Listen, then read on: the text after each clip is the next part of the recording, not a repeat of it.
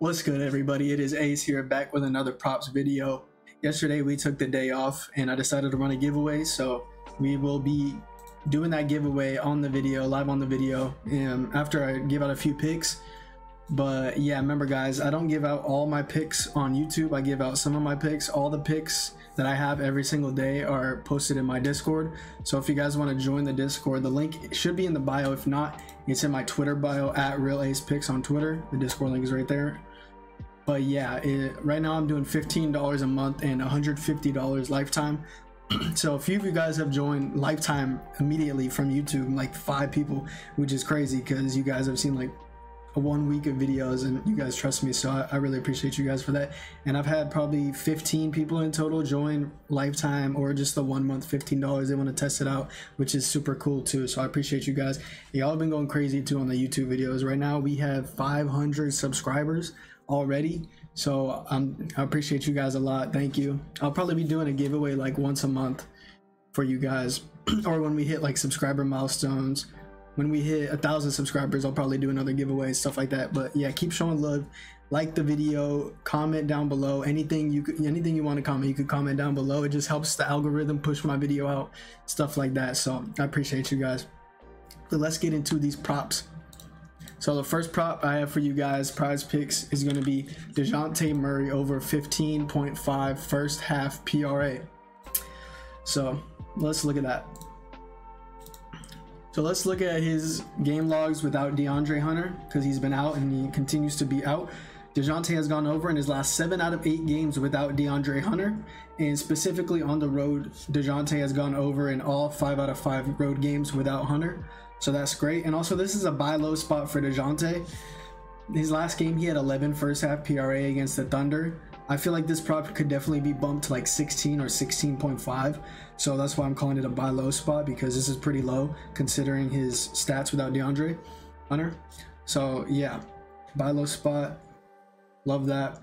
And he has had 22 second half PRA in back-to-back games. So if you guys want to take full game because of that, you can. But if we look, he's averaged, even with those 2 pop-off second halves, he's averaged in his games without Hunter this season, he's averaged 15 second half PRA. And last game we talked about, he had only 11 first half PRA, but he's still averaging 17.5 first half PRA without Hunter this season. So he's produced way more in the first half season-wise without Hunter. Those last 2 games, they could be flukes, they might not be, but I'm just looking at the data, and the data says he's been way more consistent with his first half. So I'm just taking first half strictly. Let's look at the matchup though. In the last 30 days, the Pacers are allowing the 2nd most points per game to shooting guards out of the whole, out of every team in the league. So 2nd best matchup in the last 30 days for DeJounte. And also, the Hawks have played the Pacers earlier this season. This was with DeAndre Hunter, and DeJounte Murray still had 19 first half PRA with Hunter. So this game is without Hunter, and he's produced way more without Hunter this season. So I'm liking that.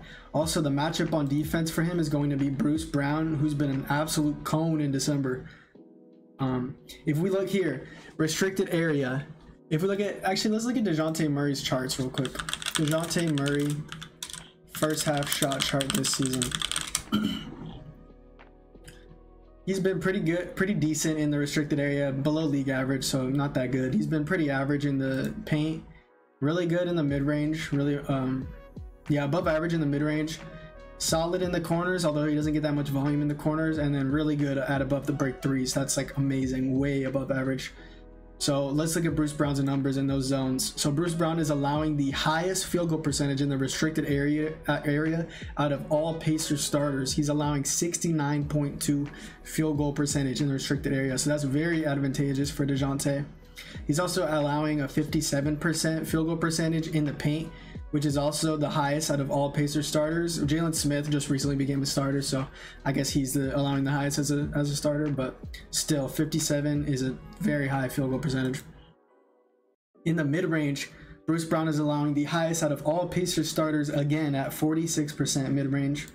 Corner 3, Bruce Brown, he's allowing a 43%, although DeJounte doesn't take many corner 3s, so I'm not really counting on that. But above the break 3s, where we've seen DeJounte Murray is very much above league average. Bruce Brown's allowing almost a 40% 3-point percentage above the break threes, which is the highest out of all Pacers starters again. So he's just the most advantageous matchup, Jesus, to go against on the Pacers. So great matchup for DeJounte, and he's been killing this prop without DeAndre Hunter. And also, if we look at NBA team ranking stats, we look at team stats and opponent scoring defense, opponent first half points per game, as this is a first half prop. The Pacers are allowing the second most first half points per game in their last 3 games in the whole league at 64 points. So just a very good matchup team-wise, a very good matchup defensive-wise against Bruce Brown. He's been killing this prop without DeAndre Hunter over in all 5 out of 5 road games without Hunter. And also I think this is going to get bumped too because the hit rate's great, the matchup's great, and all that we talked about. So I'm liking that prop. Another PrizePicks prop that I have for you guys is going to be Jason Tatum over 19.5 first half PRA. So let's look at that. If we look at the first half, 19.5, he's gone over this in 65% of his games this season. And if we look at home games specifically, he's gone over this in 80% of home games this season, which is crazy, averaging almost 23 first half PRA, which is like 3 higher than what is needed for his prop. So I think this is going to get bumped too. This will probably get bumped to like 21.5 probably. And it's against the Jazz, so that's the reason I'm going first half here. Currently this has a 14-point spread, and this should be a blowout as it's the Jazz against the Celtics. So first half is way safer because this could be a blowout by the 3rd quarter, and then he just sits out the 4th. So that's why I'm going first half. And let's look at the matchup. So last 30 days, the Jazz are allowing the 7th most points per game to power forwards, and they're also allowing the 8th most assists per game to power forwards. They haven't allowed many rebounds to power forwards, but Tatum, you know, he's still going to get his rebounds, and that's not the bulk portion of the prop. The bulk portion is going to be his points, but I do like PRA more than points. The hit rate is better by a huge margin, so I'm liking first half PRA more than points.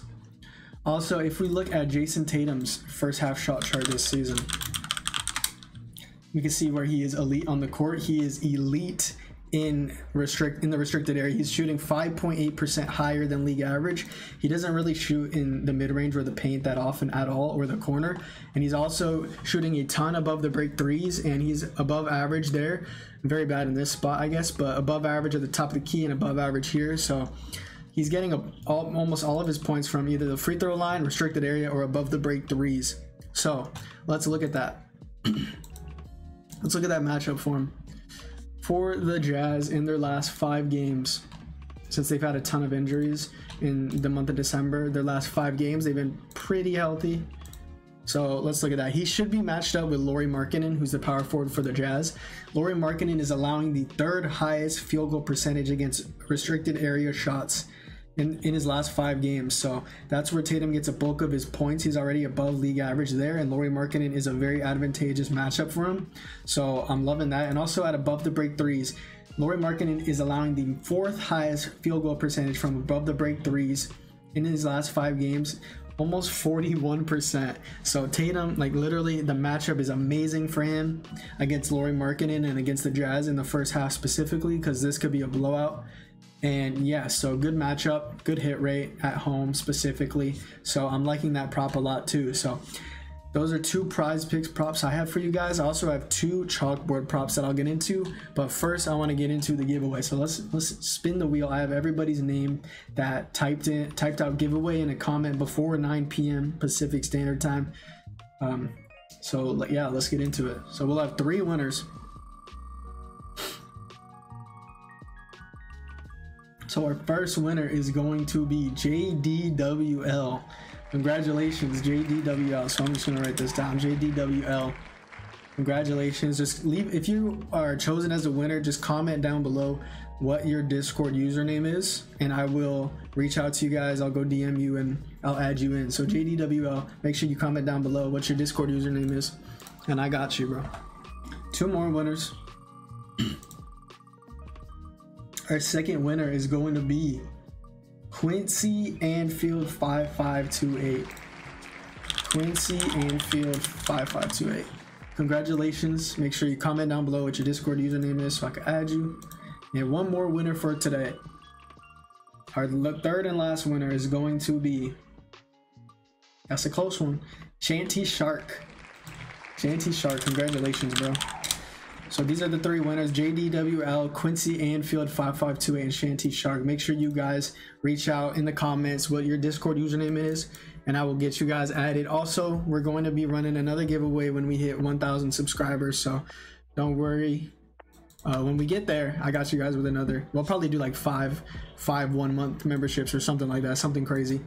But yeah, let's get into those two chalkboard props. So I checked the channel and our hit rate, we are 9-3 on chalkboard, guys. 9-3 on our chalkboard YouTube props. In the Discord, we had a day where we went 20-1 and we went 13-0 on chalkboard props like a week ago. Literally 13-0 swept every single chalkboard alt line we did. So remember, guys, if you guys are not on chalkboard, 100% match 100% deposit match up to $100. So if you deposit $50, they're gonna give you $50 in promo funds, so you'll have $100. You deposit 20 bucks. You get your 20 bucks, obviously, and then you also get 20 bucks in promo funds, so you have 40 bucks. But yeah, you got to use promo code ACE. You use promo code ACE, you get that 100% deposit match up to $100. Also, you get 2 free months of premium. Half of the people in my premium joined through this method by just depositing. Some people just deposited 10 bucks, and they got 2 months of premium for free, or for $10. So yeah, deposit whatever you want in a chalkboard, use my code, and you'll get 2 free months of premium. Just reach out to me, show me proof that you use my code, and I got you guys. But yeah, let's get into these two chalkboard props. Our first one is going to be Halliburton over 11.5 assists. So if we look at that hit rate real quick, remember, chalkboard has alt lines, so you can change the lines however you want, which is super clutch. You guys get a lesser payout, but I mean, it's way better than taking a hook on PrizePicks or another app. So, you know, just playing it safe, building the bankroll, not doing anything stupid.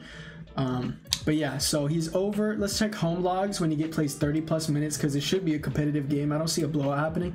He's over in 9 out of 13 home games this season with 30+ minutes, and he's over in his last 4 out of 5 home games when getting that 30+ minute mark.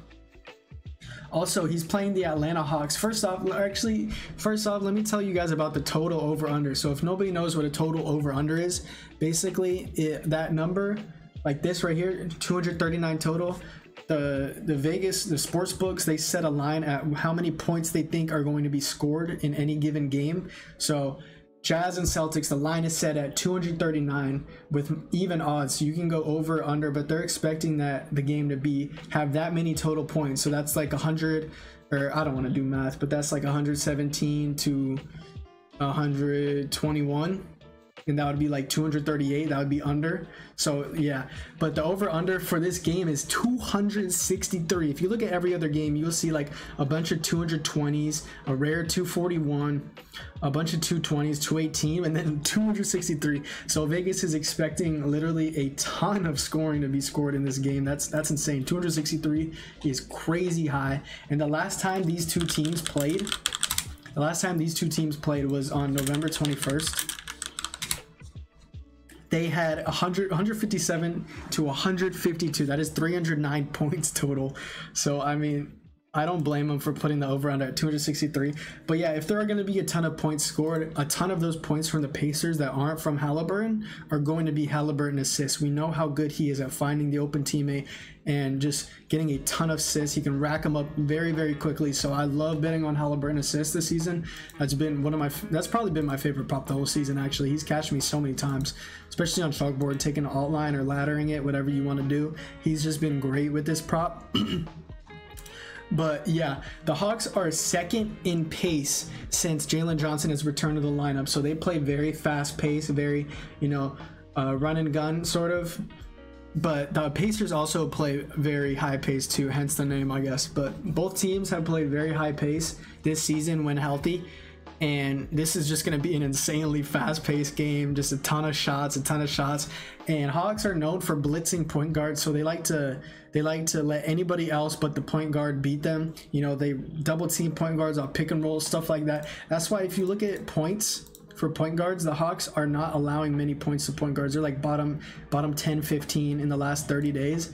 But assists wise, the Hawks are allowing the 9th most assists per game in the last 30 days, which, you know, correlates to that. Point guards being blitzed, they're gonna have to pass the ball a ton, and we know Halliburton's game, he has no problem doing that. He has no problem dishing the rock out, and when he gets doubled, he just can rack those assists up, like I said before. And last time he played the Hawks, he had 16 assists. So I mean, you know, the blitzing that they do against him, it makes sense, and he's just gonna get a ton of assists on them. So high-paced matchup. If we look at Halliburton's potential assists in the last 5 games, he is, where are the Indiana Pacers? Indiana Pacers last 5 games, he is averaging almost 25 potential assists per game, 84 passes made per game, and 15 actual assists per game. So absolutely amazing volume there. And yeah, the over-under is 263 points. Like, we have to take advantage of that.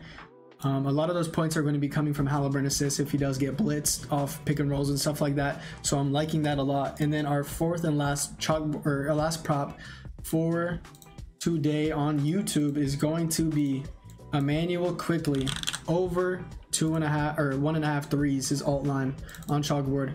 So sadly, there isn't like a